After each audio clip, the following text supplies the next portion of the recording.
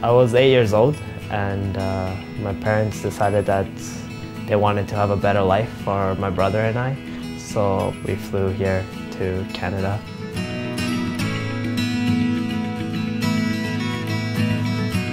They always liked me to be around home or around family.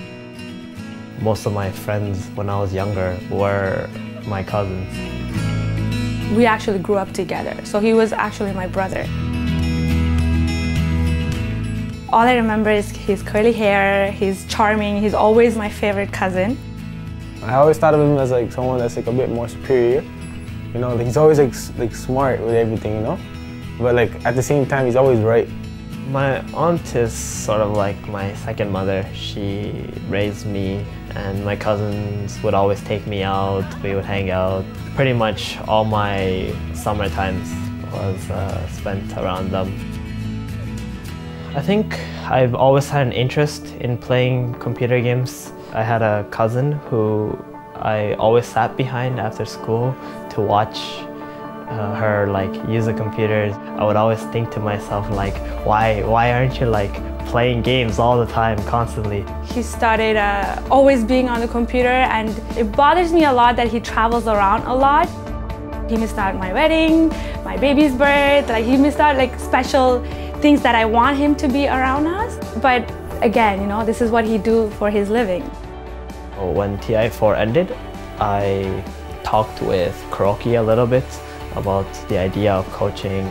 So when Secret was made, they really considered me. So that was really fun for me because I think I learned the most during my time coaching than I did when I was playing. Just playing video games, it exerts your mind, but it doesn't exert your body. So when I'm trying to sleep, it becomes very difficult because my body isn't really tired, but my mind is. And there's like a very bad imbalance. I try to go out with my friends at least once a week and get active. I think it's really important as a gamer that you get at least one day where you just go out. And if you keep going at it, I think it can greatly help your playing abilities.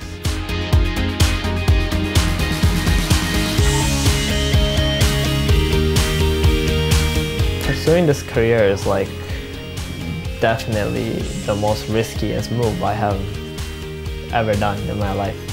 But to be honest, at the end of the day, I really don't have any regrets about what I did. Looking back, I have learned quite a lot that I probably wouldn't have in any other life for myself. So I'm very happy with where I am.